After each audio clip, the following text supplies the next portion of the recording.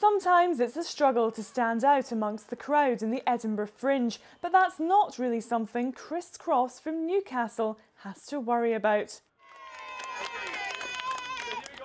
The contortionist and street performer is more than willing to stretch himself to entertain an audience. It doesn't actually hurt at the time because I've got that much adrenaline because, you know, it's showtime and there's a crowd and everybody's clapping, darling, and everybody's having a good time. But afterwards my shoulders really ache and I've got to get regular massage and things like that because, you know, when you go ahead and pop your shoulders out, you know, it does hurt a little bit, you know. I'm just born naturally weird and freaky and I just push my bones to the limits. A classic contortionist has got to stretch and train, and I just sort of eat pizza and have a few light shandies and manage to do crazy things with my body and not really keep in shape. This comic from Newcastle's managing to get 5-star reviews while feeling rather less flexible.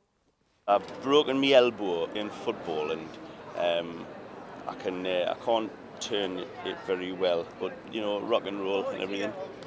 It's funny because people come up to me and get a hold of my arm a lot. I've noticed because a lot of people like to touch you in this festival and go, oh, hello, how are you? And they always grab this arm and it hurts a lot. Meanwhile, Dan Willis from Gosforth packs in 6 shows a day and claims to be the hardest working comic in the world. Fun life, the beer's free, but it is tough. I mean, you don't get much sleep, you have to work hard. I have to do the door, I have to set up the lights, I have to set up the sound, I have to get everyone in, sit them down, sort the seats out. I'm tired just talking about it. But the shows must go on, and for all of these performers, the Fringe is at least an opportunity to gain from the pain.